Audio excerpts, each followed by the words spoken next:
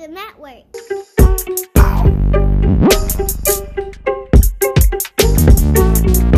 On Spotify, I don't think it's a very good aggregator or a good indicator for an artist's performance.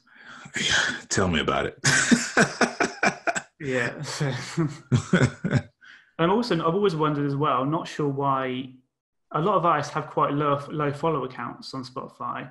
I don't know why people don't follow artists on Spotify like they would on social media, because I like to follow them so I get notified when they've got a new song out if I like them. But even big artists don't have a lot of followers. I've always wondered why people don't follow artists on Spotify. The platform doesn't lend towards it, man. It's right there. It's right there on the artist page that she followed. Like, it's just at the top. Like, but there are always these innate behaviors that come from each platform. That's why you'll say something like 1 million followers on YouTube is way more powerful than 1 million followers on Instagram, right?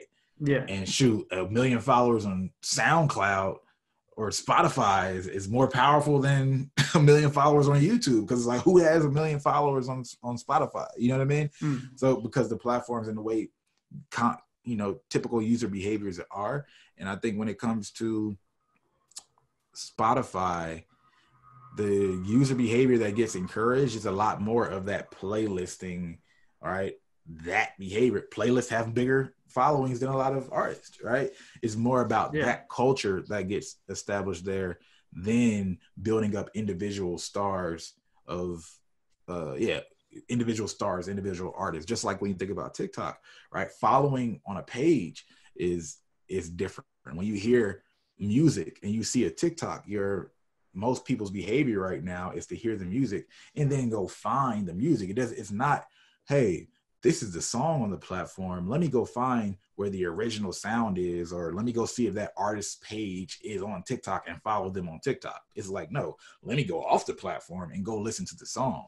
You don't even, so you can have 1 million streams on 1 million views on a TikTok video and your sound is just popping, but your profile still has 1,000 followers, right? It's an interesting aspect, but yeah, each platform has their own innate behavior. And then my question for you would be, well, what's going to counter that as well? Because I think with Spotify, you're saying that it's not in the culture to follow artists per se. It's not. But by following an artist, you do get notified, when their new songs come out. Okay. And then when we have Spotify now implementing pop-up alerts telling you when artists have got new songs coming out, that seems to be exactly the same model. It's the same. What's the same model? It's literally, that pop-up alert notifies you when one of your artists you like has got a new song out. And by following them, it does exactly the same function. So they clearly find some value in that, and they're going to sell that to the labels to, buy adverts. So maybe they are bringing that into their culture. Well, I don't know. Or maybe, because that was going to be my question to you. Is there still value to it? Yes, you basically just answered that then. But then from a company standpoint, is there more value for in us encouraging that behavior so it happens without us, or us being in control of that happening, right? You could have encouraged people to follow, and now these people just naturally follow and get notifications, or I can just sell it as a revenue stream. Yeah. So maybe it's against the company's incentive, right? That was, I wonder why, well, no, I haven't wondered why that specifically happens with Spotify, but I think that's a really interesting take, because I haven't noticed that before. Yeah, I just find it really interesting from a consumer standpoint. Like, so I follow an artist because I want to keep track of when they release new songs, and that's the best way for me to do that. I don't follow anybody. I never follow anybody. It's interesting. It's a completely different interaction with the platform, isn't it? Yeah.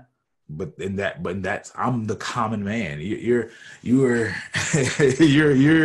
something special when it comes to that, though. I don't know though, because there's still a lot of followers for a lot of artists. I'm not sure. Have a debate in the comment section about this. There are, and there's probably some artists that have far more followers than others, and not because they're this larger artists, but maybe they have a different relationship with their fan base. Maybe they encourage it, and that's why I think these stats are more important than the monthly listeners. That was what that goes back to my original point. But yeah.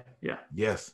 So I wonder, like, what that is, and I would question when I see something like that where you say this is valuable, but it's not prevalent on the platform as it is, and especially when you're saying this is valuable to the core consumer of the platform, yet they're not doing it, then I would question, one, the company's business model, and two, the quality of the product based on, and maybe that's just a different indicator of what success looks like on a product it is.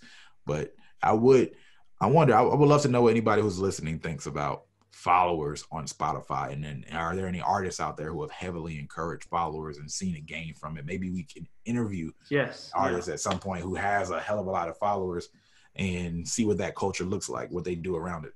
Yes, please debate and discuss. I think that's a great place to end it there, really, I think, Sean. It's the network.